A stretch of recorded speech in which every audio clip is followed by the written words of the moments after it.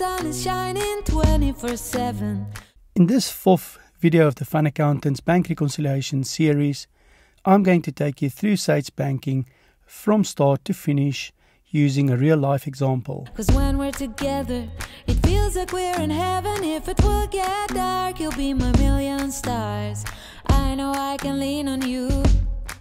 Oh, you catch me like a leaf falling from a tree. If I be... I'm going to show you how to process a bank account and then finish the function of a bank reconciliation. If you are new to the channel and you are wondering what you have missed in the previous 3 videos, check out our bank reconciliation series playlist. Make a wish, no I don't fake this kind of feeling, never felt so real. My heart is on the table 'cause you're my everything. I'm doing the books for a client when I am met with this bank statement and also 23 more months of similar type of bank statements of this savings account, which only has 1 transaction per month and that of interest received. Although it appears fairly simple to deal with this, I am left with a choice. I could import these 24 months bank statements into Sage Accounting, or I could capture them, as I need to catch up on 2 years of accounting entries. It seems like a simple no-brainer choice, but what would you do if there is only 1 transaction per month per bank statement? Well, if you decide on a route to import the bank statement, the steps taken would be something like this.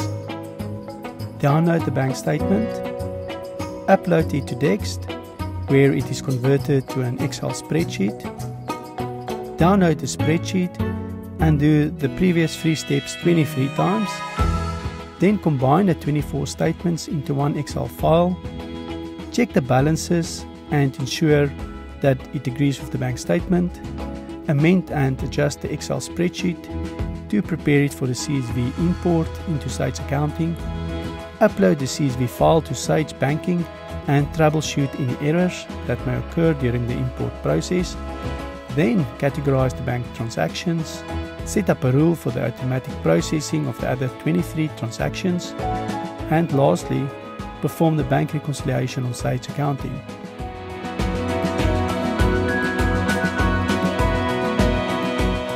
Alternatively, you can take the bank statement and process each monthly transaction manually on Sage Accounting.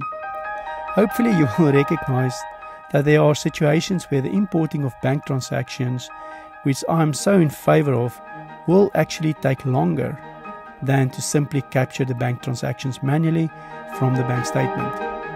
There is a certain pivot point where the number of bank transactions determines your processing preference. You can actually choose to rather manually capture the bank transactions instead of importing them. I have no set rule for this, but in general, for me the tipping point is 5 transactions. If there are more than 5 transactions on a bank statement, I prefer to import rather than capture, simply because it will be quicker and easier to do. This bank statement having only 1 transaction meets my preference for manually capturing. I'm going to show how I process this transaction quickly, manually on Sage Accounting. The bank balance must be reconciled and I'm going to show you how to do it.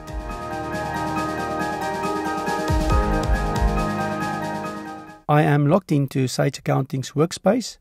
From here you go to the bank transactions processing from the top navigation menu by clicking on Banking, down to Transactions, which will reveal the menu on the right. Choose Banking, select the relevant bank account. I would like to see if this transaction was not already captured in the accounting system, and to view captured transactions, you select the Review Transactions button. Enter the starting date in the Display From field and the end date in the To field to display the bank transactions already captured and reviewed. You will notice I have stated the To Date field even beyond the bank statement period as the 30th of April 2022 to make 100% sure that there were no transactions captured. Click on the refresh button to execute our selections. The last transaction captured was on the 7th of June 2021. It is safe to start capturing the bank transactions that is on the bank statement starting on the 12th of June 2021. To start capturing, we are going back to the new transaction screen. Although it is possible to capture transactions in the review transactions as well, I shall rather keep to the laid out steps in Sage for clarity purposes. The banking grid layout is similar to a spreadsheet. It consists of column headings at the top and rows beneath it where transactions can be entered or filled during the import process. All that you need to do is to complete each field from the bank statement provided. I'm going to display the bank statement on the screen while we process the transaction to make it easy for you to follow along with me. In the first field on the left, under the date column, you enter the transaction date as it appears on the bank statement. You can skip the payee field because it is bank interest from the bank we are processing the transaction from. Enter the description of the transaction, in my case interest. Under the type column, leave the entry field as account, which is the default selection in this Sage for allocating the transaction to a general ledger account, because bank interest received is not a customer, supplier, transfer or tax transaction type. In the selection field, you select the appropriate category income general ledger account from the drop-down list, and hopefully interest received is already created. Yes, there it is. The next field requires a unique reference for this transaction. I normally enter the transaction date and the number count of the transaction for that day. You fill in the amount received from the bank statement in the received column. The REC field is the abbreviation for reconciled. You can tick the box now because the transaction agrees with the bank statement, but I'm going to leave it for later when I perform the bank reconciliation. I'm not going to fill in anything under the rest of the actions field because this is not a complex customer or supplier transaction or a transaction that needs to be splitted. If you would like more information about these action fields, watch my video about bank processing of customer receipts.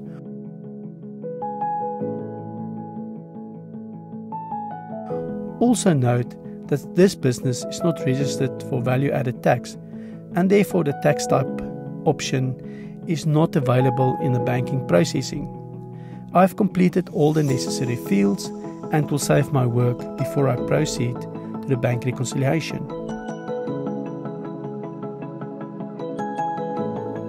You can find the Reconcile Banks and Credit Cards link also at the top navigation menu bar under Banking, and I'm going to open it. In the bank account field, select the appropriate bank account from the drop-down list. The balance field below it is completed automatically, and it is the accounting bank balance. In the From Date field, enter the starting date of the bank reconciliation, as well as the end date of the reconciliation in the To Date field. Obtain the bank statement balance and enter the balance from the bank statement in the Statement Balance field. At the bottom there is a difference amount because the transaction that I have entered has not been reconciled yet. The unreconciled transaction is displayed in the center area of the reconciliation screen, and you reconcile it by ticking the checkbox under the reconciled column. Click on the print button to save a bank reconciliation report on your computer. When you open the bank reconciliation report, it displays everything needed as proof that the three balances agree with each other, and they are the closing bank statement balance, the reconciled bank balance originating from what I just did, and the computer bank balance is the balance per my accounting records. And of course, the difference should be 0. Going back to the reconcile banks and credit cards function, I always end it off by saving my work. Now you have seen how to manually enter a bank transaction in Sage Accounting and also how to reconcile the bank account. I hope it is clear to see how easy it is to use Sage Accounting's banking function when you only have a few transactions per month. If you are able to do this process and bank reconciliation yourself as a business owner, your books will be accurate, valid and complete. I have provided a link in the description below if you want to try out Sage Accounting for free for 30 days, no obligation. As always, thanks for watching. See you soon.